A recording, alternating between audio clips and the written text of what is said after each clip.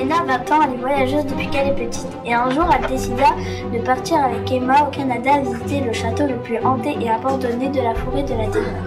Elle visite un château, rien ne se passe de paranormal.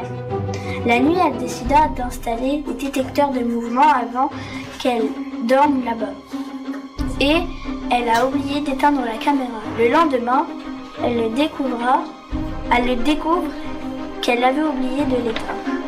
Elle sait ce qui s'était passé et elle voit qu'un homme était à sa fenêtre.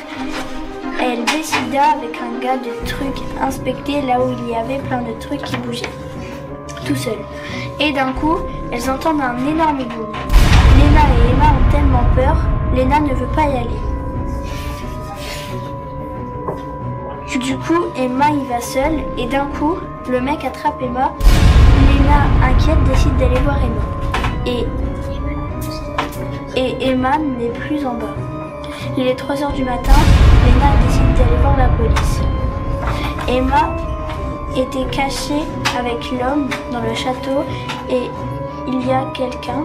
Elle sort et s'enfuit, la police inspecte.